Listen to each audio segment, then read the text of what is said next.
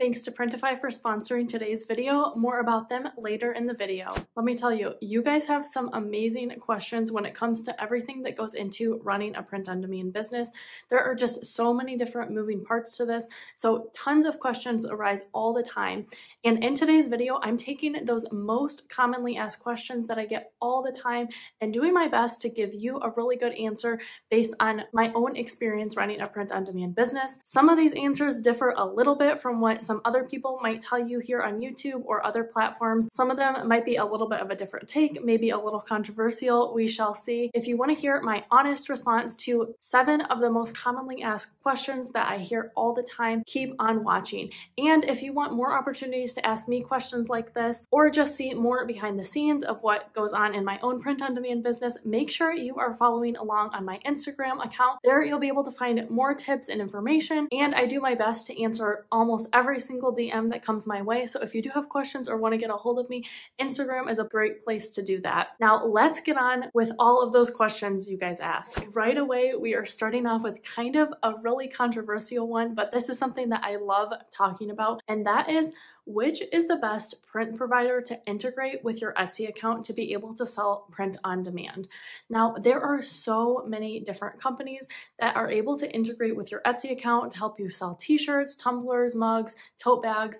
Any print-on-demand product that you want to sell on Etsy, there is a place to do that for you. Now, I have talked so many times about why I love selling on Etsy. There is just a huge market, and it is a great place to be able to make tons of profit and sales on print on demand. So I can't recommend selling on Etsy enough. But when it comes to picking the right production partner that you are going to pair with your Etsy account, there are a lot of things to think about. You have to first think about price. This is one of the biggest things that is going to affect your business. So if you're going with a production partner that their items are just priced way too high, that means you're going to have to transfer the cost on to the customers. And sometimes that prices a lot of people out of buying your items. And then the next thing you need to think about is their production time, their turnaround time, how reliable their shipping is. Those are really important factors, because if you don't have good production time, you can't give them a good estimate. That is going to lead to more complaints, more requests for returns, things not getting there in time, and you don't want to deal with that. And you also really want to look at their quality.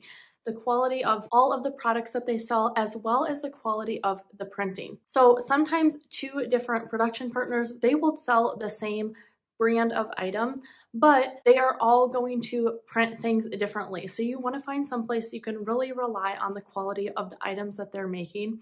And then the last thing that is super important to me is if you want to sell more than just one type of product, so more than just t-shirts, more than just tumblers, you want to find a place that has many different items. You probably have heard me talk about my production partner before, and that is because I have loved and used them for a long time, and that is Printify. So Printify is sponsoring today's video, but the reason I have worked with them for so long and I love when they partner with me on videos is because I use them long before that. Now, I have tried out many other production partners, and I really just don't think that you can beat Printify's price. You can't beat their turnaround time. It is some of the fastest that I've seen. Their quality is really unmatched. They work with so many different manufacturers that all have really great quality that they can stand behind. Their customer service is wonderful. If you do ever have any problems with the printing, with the shipping, orders being wrong, which is very, very rare, they are going to do their best to rectify it for you so that the customer gets the best service possible. And another thing that I love with Printify is because they have more than 800 products, they have so many different types of vendors on one platform. You just have to create one account that you're integrating with Etsy, and you can sell all those different items. So if you went with some other place that maybe had a little bit of a smaller selection of products, you might have to find a vendor and link to your Etsy account for jewelry. You might have to find one for tumblers, a different one for shirts. So you're managing all of these different accounts. But if you are integrated with Printify, you can do everything from one spot. All the orders are going to come through there and be fulfilled there. I'm approached by other print manufacturing companies all the time to do sponsorships and to work with them. But since I can't really stand behind them, that's why I love partnering with Printify, because I truly do use them in my own business. And if you're looking for a production partner to integrate with Etsy, or you're looking for a new place to try, I definitely recommend them. I will have all of their information linked down below in the description to to get started, and I have a full walkthrough tutorial that is literally going to take you step by step through everything you need to fill out in order to get your account integrated. It should take you no time at all. Now, the next question I'm getting from you guys all the time is whether you should be targeting trending designs or evergreen designs. I talked a little about this before, but my answer generally is going to depend on where you are in your print-on-demand journey, especially if you're selling on someplace like Amazon where you are trying to tier up quickly and be able to have more slots that you can sell stuff in. I think targeting trends for the beginning of your print-on-demand business is a good strategy. While those designs might not sell long-term, if you can get some really quick sales that are going to help you make those first 10 or 25 sales and get you into those higher tiers, that is a great strategy. However, trending designs is not what builds a really sustainable print-on-demand business. If you are looking for more of a long-term strategy, or you're selling on someplace like Etsy or Redbubble where you're not limited to how many products you can upload, I would definitely start to try to target evergreen designs. While trending designs, sometimes you post one, it takes off, you get hundreds of sales in a single week for just that one design. A lot of times that's very short-lived. So it might be trending for a couple months if you're lucky, but a lot of times it will fizzle out.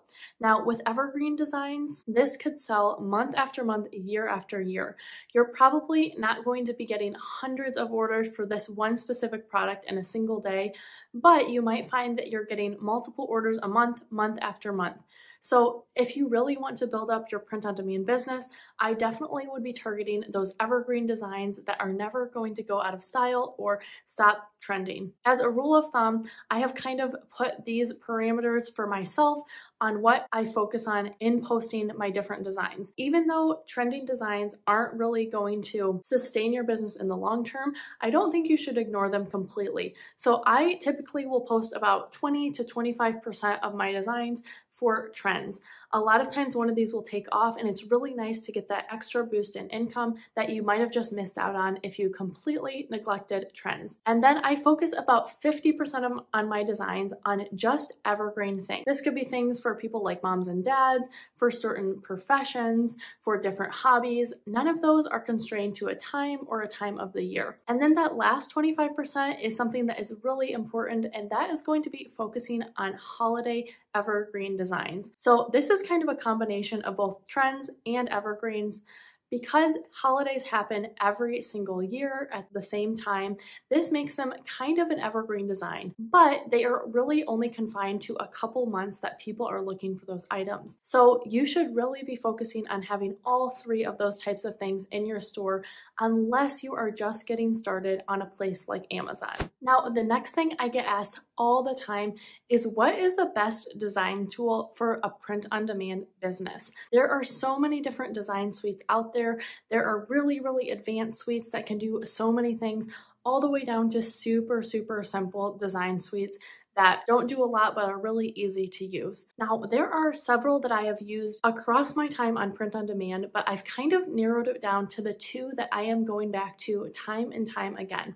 Now, the first one is Canva. This is where I really got my start on print on demand. You're probably very familiar with Canva. It's kind of an all-in-one, really simple to use graphic design platform that you can make everything from cards to posters, t-shirt designs, you name it, you can do it on Canva. It is super beginner friendly. And if you are doing more than just designing for products that you're selling on print on demand, this definitely could be a good option for you. But sometimes you're a little bit limited in the types of things that you can do for your designs. So if you want to get a little bit fancier, use some other really cool things that you're seeing on these trending t-shirts.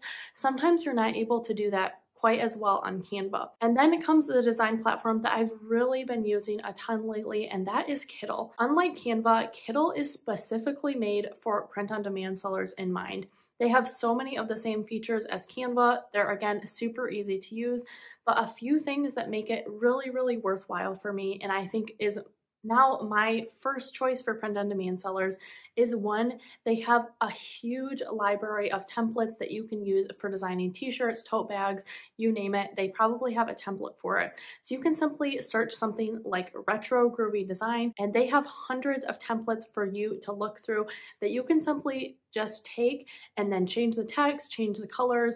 You can do whatever you want to make it your own, but they have great places to start. So if you're not a super skilled designer, this gives you everything you need to make really professional designs super quickly. And they also have the capability to do some more professional type design features. So you have more abilities to kind of warp text, you can add more layers, you can do really cool things here on Kittl, and you have full access to sell any of the designs that you create on any print-on-demand platform, and they've made this abundantly clear. They also have a place to make mockups, and they recently introduced new AI features that you can generate AI images to create new stickers, t-shirt designs. So they really are an all-in-one package for print-on-demand sellers in mind. I can't recommend them enough. I will definitely have them linked down below. The next question that I am hearing all the time from people asking is, if you are a seller on Amazon, why am I not tiering up? Maybe you're in tier 10, you've made your 10 sales months ago, and you are still stuck in that low tier. They're not moving you up when they start tiering everybody up. No one really has a crystal ball where they can see exactly what Amazon is thinking, and it seems like things with them are always changing, but there are a few things that I think might be causing this that we can look to if you're not tiering up. So the first one is, there are times when Amazon kind of just goes silent on tiering people up. A lot of times we'll see in Q4, they just kind of put a hold on tiering up for low accounts and high accounts all together. Now, this is really frustrating to hear, that even if you make a bunch of sales, you might just have to wait several months, but sometimes that's how it is. Several years ago when I got started on Amazon, this actually happened to me. I made my first 10 sales for Amazon within a week, but then I was stuck in tier 10 for a couple months because they kind of put a hold on tiering people up during the holidays. By the time I finally got it out of tier 10, I had made well over 100 sales. So then I quickly progressed through those other tiers as well after that. But it was pretty frustrating with only 10 design slots.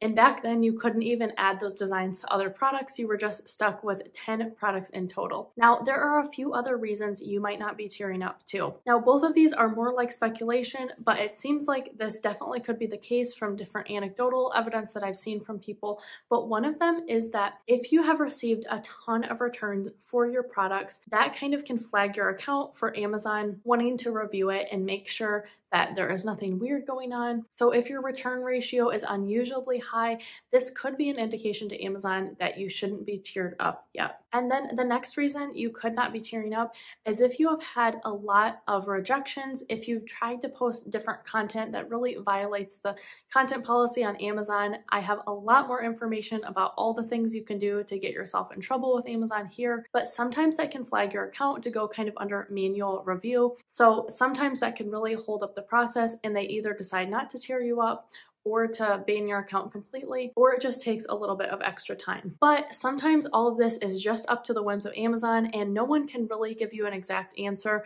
So sometimes if you're wondering, why am I not tiering up, your guess is just as good as someone else's. So don't get discouraged and keep just trying to make sales, and hopefully you will eventually tier up. Another question that you guys ask all the time is, which is the best print-on-demand platform to get started on, or which is the most profitable print-on-demand platform? Now, you've probably heard me say that I am a big proponent of being on multiple different places just to give yourself the biggest chance to make sales and the most profit. But there are generally two places that I think everyone should be selling on, at least one of these, to be able to make the most profit and the most sales. Now, the first one is going to be Amazon merch. This continues to be my biggest platform where I make the most sales. Amazon has a huge customer base that is already looking for items on their platform. So you aren't going to have to rely on any outside traffic. It's all organic.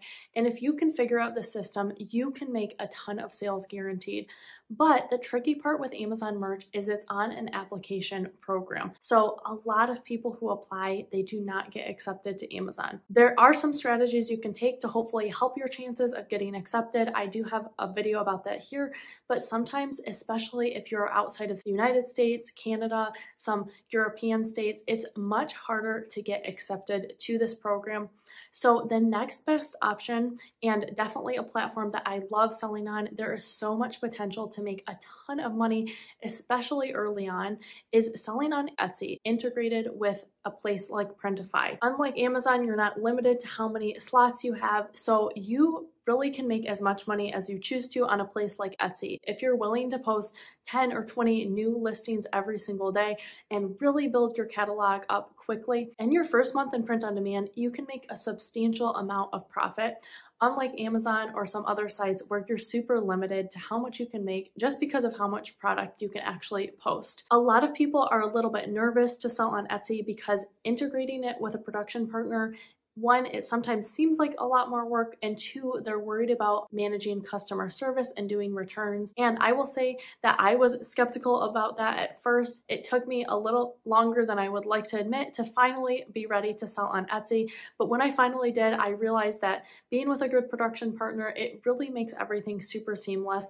Yes, you will occasionally have to answer a few questions and sometimes get requests for returns, but that typically is a very small percentage compared to the amount of traffic and sales you're going to make selling on a place like Etsy. So I can't recommend selling on Etsy or Amazon enough. Those are definitely the biggest money makers, I think, when it comes to print on demand. The next question that you guys are asking all the time, and this is a great one, is should you have multiple different print on demand or Etsy shops in your business? I personally do have multiple different Etsy shops, and I will tell you exactly what for in a moment, but generally my rule of thumb is that physical products need to go together in one shop while digital products go together in another shop. So if you want to sell different templates, if you want to sell digital downloads, you're going to make that a separate Etsy shop, while your things like t-shirts, tumblers, tote bags, those all go in one shop together. A question that piggybacks right off of that is if you should have more of a niche store on Etsy